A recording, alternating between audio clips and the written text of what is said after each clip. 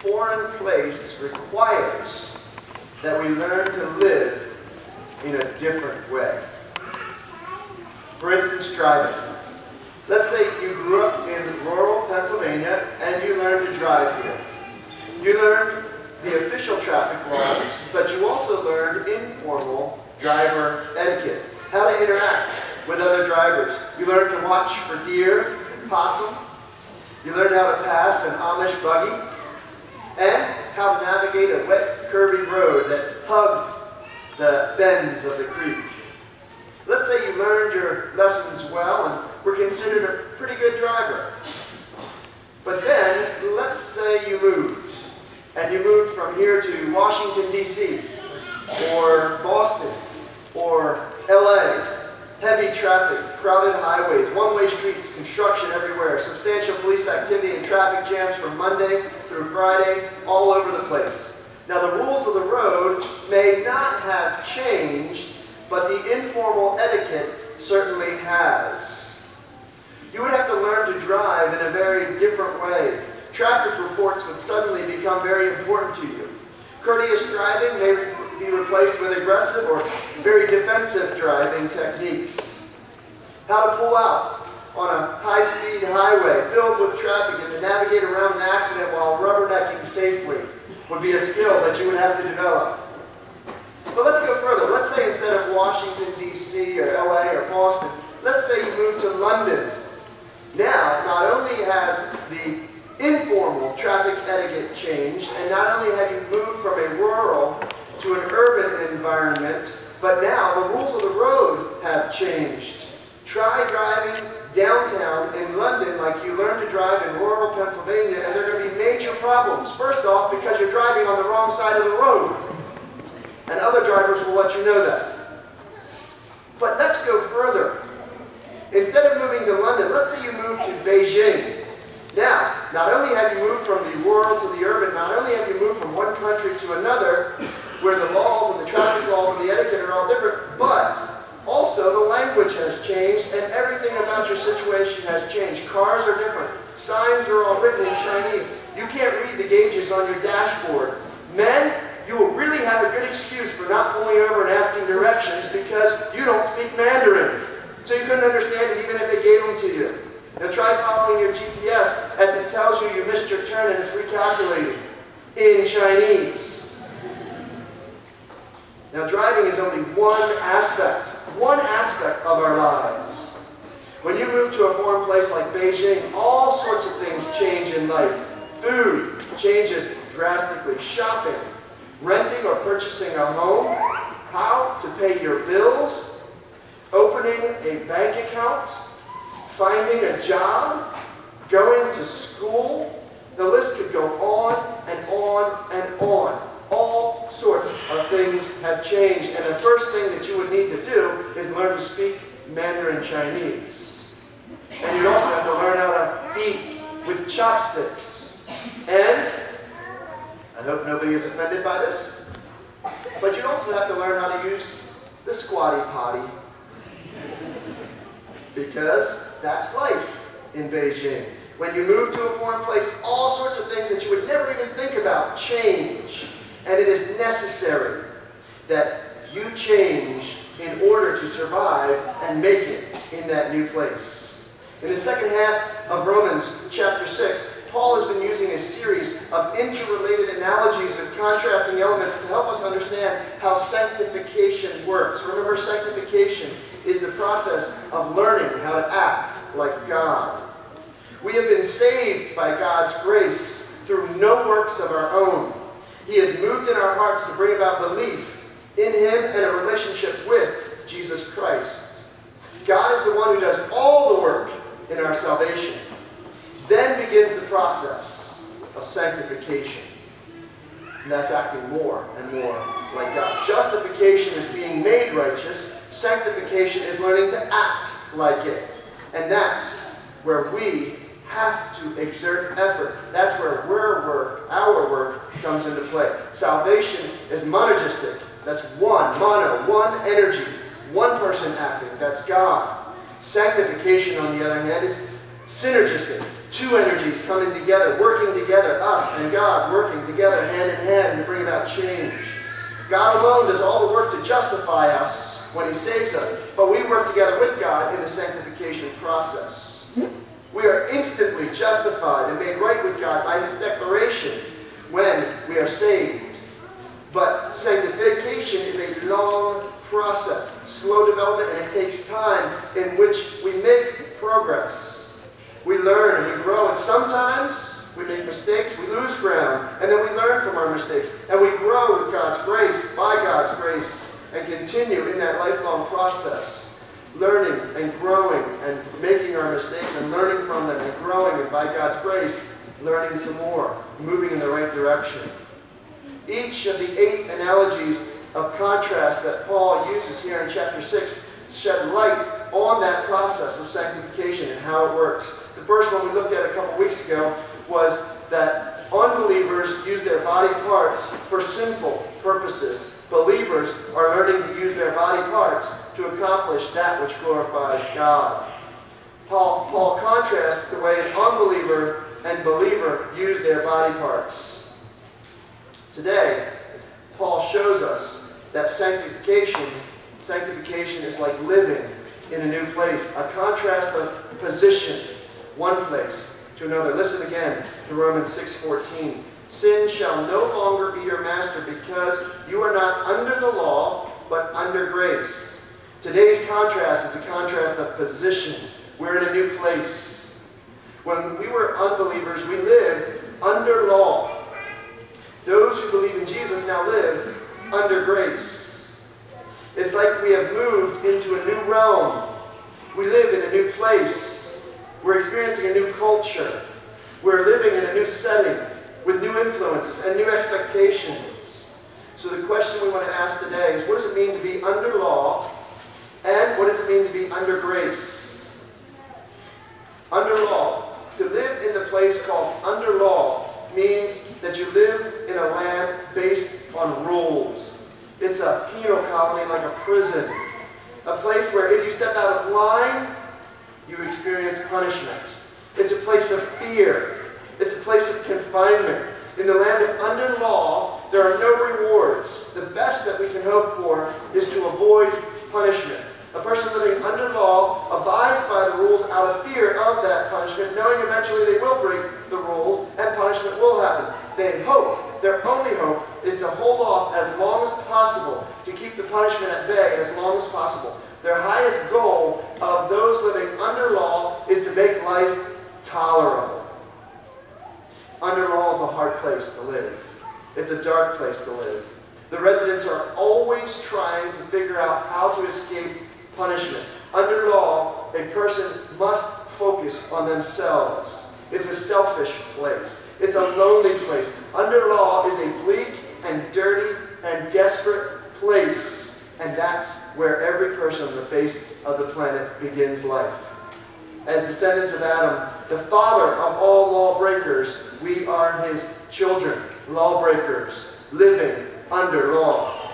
From the moment we are conceived in our mother's womb, we live in the prison called under law. Apart from Christ, all people continue to live under law. And all people will continue to live under law so long as they remain apart from Christ, both in this world and the next.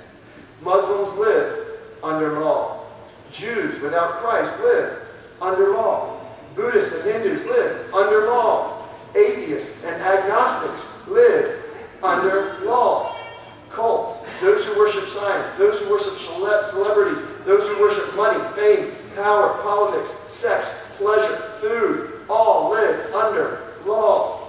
Anyone who values anything more than Christ is living under law, because the things that they value more than Christ are their idols that they worship. So long as we continue to live apart from Christ, we live under law. But when we come to Christ, He brings us to a new place, a different place, a better place, a place called under grace. What does it mean to live under grace? How is it different from living under law? Where law has rules and fear, grace has to do with love and favor. The word grace literally means unmerited favor. It's favor that we don't deserve. It's approval that we didn't earn. It's reward that we didn't win. In other words, it's not based on what we do. Grace is God's approval regardless of how well we follow or fail to follow the rules. Under grace is a land where God loves you and blesses you eternally despite the fact that the residents don't deserve it. Law is a prison colony behind locked bars. Grace has open doors. Law is a place of punishment, where punishment is always imminent because of failure. Grace is a place where punishment is removed. Law is a place of fear. Grace is a place of peace. Law is a place where following the rules is done, dreading the consequences of failing to accomplish the rules. Grace is a land filled with hope. The greatest hope in the land of law is to avoid breaking the law, to avoid punishment that accompanies that. Grace is a land filled with hope because every action done in the land of grace is cleansed by the blood of Jesus Christ. Breaking the law is cleansed and removed. All law abiding is blessed and celebrated, and all law breaking is forgiven. Law is a place where people act out of fear, and the fear of the judge drives them. Grace is a place where love of the Father motivates them. Fear of the judge drives, love of the Father motivates. So while under law is a hard place, a dark place, a selfish place, a lonely place, a bleak and dirty place, a desperate place, under grace is a warm, a selfless community, a warm place, bright, hopeful, filled with love, relationships, support, nurturing, caring, a good place, a clean place. While every person starts under law, not every person ends under grace. Adam was the father of those who are under the law, and that means everyone. But Christ is the father of those under grace, and that means some. That means those who are in Christ. That means not everyone. Adam is the father of everyone. Christ is the father of those who believe in him. So while we are born into the land of under law, we must be born again into the land of under grace. And that happens only when we come to know Jesus as our personal Lord. That term means master, and that's the term that Paul is using in this passage, and Savior. As Savior, we are forgiven and declared right by God. As Lord, we learn to behave in righteous ways. Christ is our Savior, and he declares us right. Christ is our Lord, and he teaches us how to live. That's what the process of sanctification is all about. If punishment is removed, and law-breaking is forgiven, won't everyone who lives under grace wantonly disregard the law and break the law flagrantly? That's the fear of those who live under law. That's the interpretation of things by those who live under law. They say, since there is no punishment, what will stop people from sinning? That's the conclusion that people who live under law draw. Since their motivation is fear, they believe that when fear is removed, lawlessness will flood into the land. And that's why Paul asks the question in verse 15. What shall we say then? Shall we go on sinning because we are not under law but under grace? And what is his answer? By no means. Absolutely not. God forbid. No way. Impossible. Why not? Because people live in a new place, is his answer. One of 8 answers that he gives here. But this is one today that we're looking at. Because people live in a new place. The old reasoning doesn't work anymore. The old way of doing things doesn't work anymore. Things have so drastically changed that the old motivations are no longer needed for people to learn to live in the new way. Fear is no longer necessary to make people obey the laws. People living under grace will not see their new position as a means to sin greatly. They will see it as an opportunity to obey mightily. People living in grace will not see their new position to sin greatly, but to obey mightily. Not because they fear the judge, but because they love the Father. True Christians don't try to live their lives out of fear of judgment, but out of a desire to honor their eternal Father. It's joy that motivates the Christian, not despair that drives the unbeliever. That's the difference. Everything has changed. This is a new and foreign place. Everything has changed. If you're in Christ, you've left the land of under law, and you're now living in the land of under grace. Under grace has many different cultural expectations, like a holy lifestyle, living your life in a different way. Under grace has a new mindset, a holy mindset, holy thinking. Grace is a new language, holy speech, holy speaking, speech that honors God. Not only telling the truth, but also challenging and encouraging other believers to follow their faith more greatly. Telling others about the new land. Evangelism. Why? Why would these people do this? Because it's a beautiful land. First of all, it's a wonderful land. It's an inspiring land. Under grace is a land that is free from fear and filled with hope. Under grace is a land that is bright and clean and invigorating and empowering. There are many people who still live in the dirty hovel of under law, paying rent to a sleazy landlord who's overcharging them to keep them in their ghetto, in moral poverty and ethical slums. Right around the corner, however, right around the corner is a clean home, free home, open to all who would come in, filled with beauty, without gates, without locks on the gate, filled with beauty, grace, light, and the love of the Father. It's a land called under grace. Now let me ask you something. If you knew someone who was living in a dirty, rat-filled, cockroach-ridden hovel that was draining the life from them and their children, you'd want to do something about it, wouldn't you? Especially if you knew of a place, a vacancy, in a rent-free, clean, empowering home filled with love and respect and support. You'd want to tell that person, wouldn't you, about the place that they could go? You might even want to show them where it is. You might even want to help them to get there. You might even want to take your car and help them to move in. You might try with great effort to convince them about how much better life could be in that new, clean environment. Wouldn't you want to do that? What if that person that was living in the dirty hovel was a friend of yours or a family member? Could you just stand by and let them live in squalor, suffering? Or would you do everything in your power to get them to move from the dirty place where they were living, the unhealthy environment where their children were being raised, into the clean environment of a healthy, clean, nurturing, supportive environment? What would you do to get them to move? There are many people who are today living in a dirty, terrible, downtrodden place. It's not a physical place, though. It's a spiritual place. It's a place that affects them to their very soul, that affects them to their very core.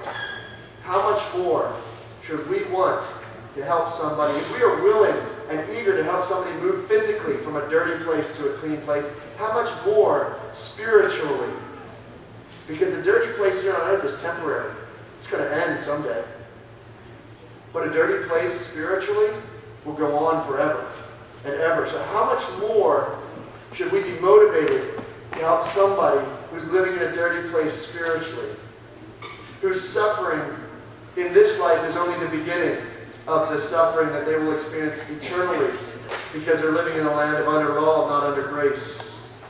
If you're living under grace, the fear has left your heart and your spirit, and the joy has replaced it. And you have actually come to the place where it is impossible for you to resist telling others about the land of under grace. It is impossible for you to resist wanting to tell people about the joy that you're experiencing because you've moved from the dirty, hovel, sleazy, terrible place of under law to the wonderful, joyful, light-filled place resist that impulse, and there's nothing in you that makes you want to resist the impulse to tell somebody, hey, there's a better place right around the corner. And on the other hand, if you're not excited about living under grace, it's because you don't really know what it means like, or feels like to live under grace. You haven't experienced it yet. Because once you've tasted and experienced the good life of under grace with the Father, the desire to honor the Father by bringing others into His home and living the holy life here on earth will become your desire and your destiny. On this Father's Day, you will honor your Heavenly Father as you live under His grace and draw others to live there too. Moving out from under law, moving into under grace. That's sanctification. It's a new place. It's a place of eternal desire for God, and it's a place of destiny for believers. Let's pray. Father,